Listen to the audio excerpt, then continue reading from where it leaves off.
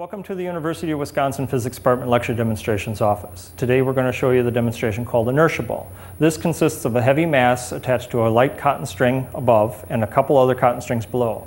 These cotton strings are all the same and they have a tensile strength of 15 pounds, meaning that they will break if you exceed that weight. The ball has a weight of 4 pounds, and so right now we have a net tension of about 4 pounds on that string. This demonstration is going to be twofold. We are going to first use one of the strings to show the law of inertia, in the sense that the ball has mass, therefore inertia, and it will want to remain where it's at. It's not going to go anywhere if we give this a really good jerk on the string, and the string above it won't increase in tension by a whole lot.